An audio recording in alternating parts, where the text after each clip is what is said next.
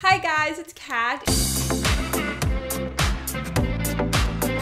We are talking about different hacks for your room to help with organization, keeping it clean, just like making it look bigger, I don't know, anything to do with your room. I got some hacks for it today. Before you leave this video, make sure to click that subscribe button so you never miss any more videos from me. Give this video a huge thumbs up if you enjoy. If you find it helpful and you think that somebody else would find it helpful, give it a big thumbs up. Now to get on to the different hacks for your bedroom.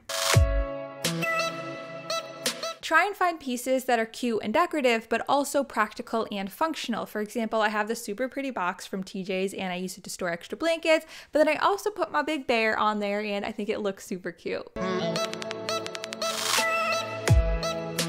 Now, obviously, we've all been told 1,000,001 times that the first thing we should do when we wake up is make our bed. However, I found something on Pinterest that challenges this thought, and I'll just read you what it says. So it says, don't make your bed straight away. Leave your bed unmade for at least an hour to air your bedding out. It will reduce moisture and dehydrate any potential dust mites. Seems pretty legit, right? So maybe brush your teeth, do your makeup, eat some breakfast, and then come back to your room and make your bed. And I don't know, I thought this was kind of interesting.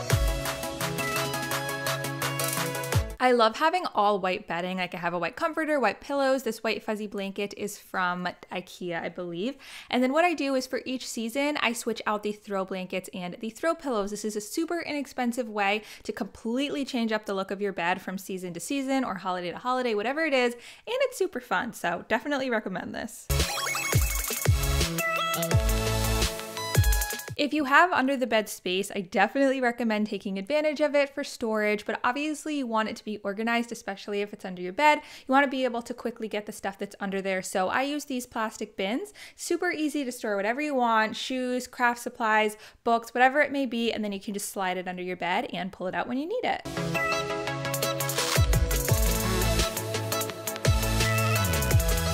And to go along with that, you probably don't want all your storage showing. So if you get a bed skirt, that's perfect to just drape over your bed and hide anything that is underneath there. It also gives a much more put together feel to your bed and of course your entire room, because if your bed looks put together, your room looks put together.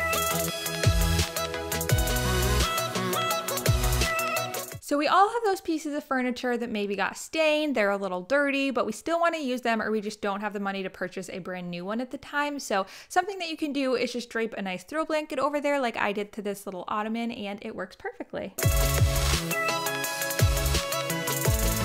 I absolutely love this nightstand. However, it doesn't have any drawer space, which is a little frustrating. So what I did is I just picked up this little box from TJ's and I use it to store whatever I need next to my bed. Obviously, if you need more stuff, you can get a bigger box, but I thought this was a cool little hack.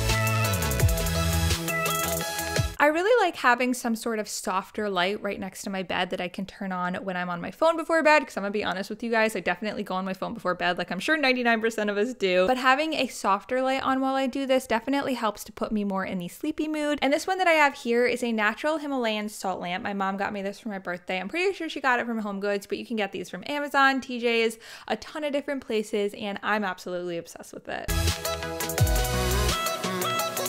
When decorating your walls, I recommend choosing a statement piece instead of covering the wall with a ton of different pictures and posters. So for example, you can see on this wall, the only thing that I have is this mirror, but I still feel like it fills the space very nicely. And especially if you have a smaller room, having less things on your walls is going to make it feel less cluttered and in turn a lot bigger.